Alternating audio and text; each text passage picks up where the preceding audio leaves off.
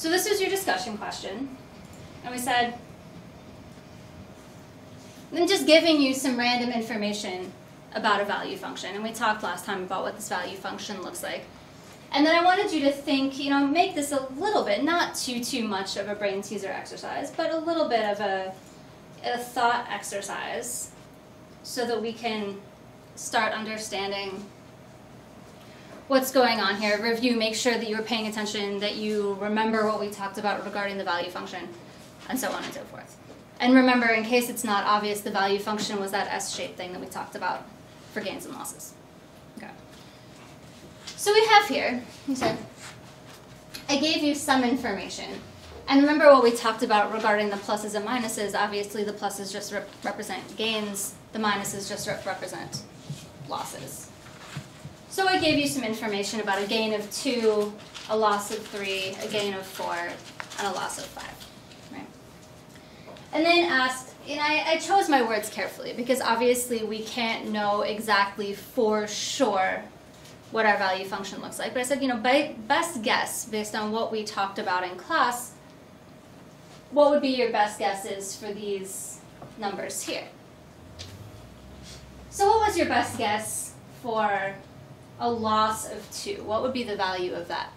Yeah, we talked about this S-shaped curve wasn't actually symmetric about the origin because we said that we feel, as a rule of thumb, or on average, we feel losses twice as much as we feel gains. So that would suggest that, rather than just doing a pure reflection, we've got to reflect that and then multiply it by 2.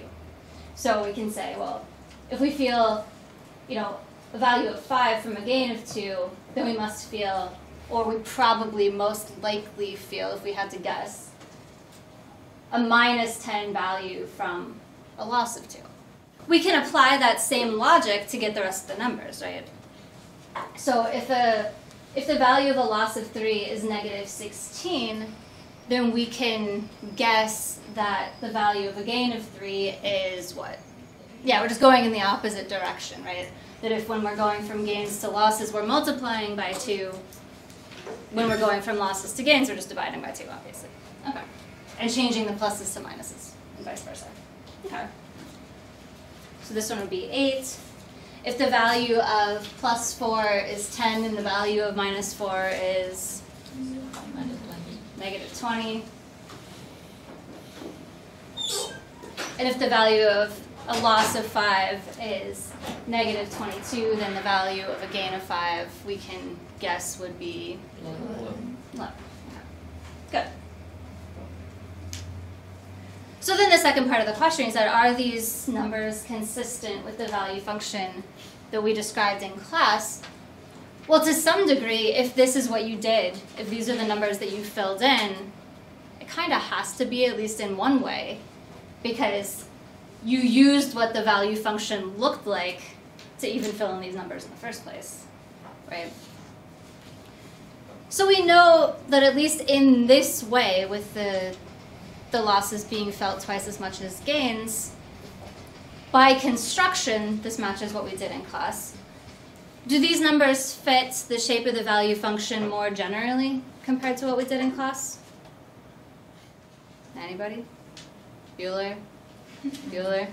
Oh, yes! I'm usually feeling like I'm too old for you guys to get anything, so the fact that you even responded to that at all makes me happy. So we can think about, what does our value function look like, right? We said, well, that's this S-shaped curve. We've got our gains and we've got our losses. We know that we constructed something that's steeper in losses than in gains. The other salient feature of the value function is that we're risk-averse in gains and risk-loving in losses, right? Or, graphically speaking, concave down in gains and concave up in losses. That's the other thing that we can check, right? And, if we were to plot these numbers, think about the numbers on the gains, right? We've got 5, 8, 10, and 11. So if we were to think about what that looks like, if we have plus 2, plus 3, plus 4, and plus 5, say, does it make sense for 5, 8, 10, and 11? That's looking pretty good, right? And we can see more generally that, without even drawing this out, we could say if this is going to be consistent with something that's concave down, we would expect the value numbers to get closer together as our gains become larger, right? Just because we see our curve flattening out. And that's just another way of saying, that marginal value, or the extra value that we get from one more unit of gain is decreasing as we go further out in the gains spectrum. Well, from 0 to 5 is an incremental 5, from 5 to 8 is an incremental 3, from 8 to 10 is an incremental 2, and from 10 to 11 is an incremental 1. Right? So we say, oh yeah, that is consistent with this shape that we talked about. And then not surprisingly on the losses side of things, given that we literally did that reflection and multiplied by 2, this has to be consistent with this part of the value function here as well, right? You can think about the numbers. Again, if we look at the losses, we've got negative 10, negative 16, negative 20, and negative 22. And we could do the same thing, and we say that incremental value, or that incremental, in this case, pain that we're feeling is getting smaller as we go further out. And you could plot the numbers in a similar fashion and see that, you're going to see the same shape down here.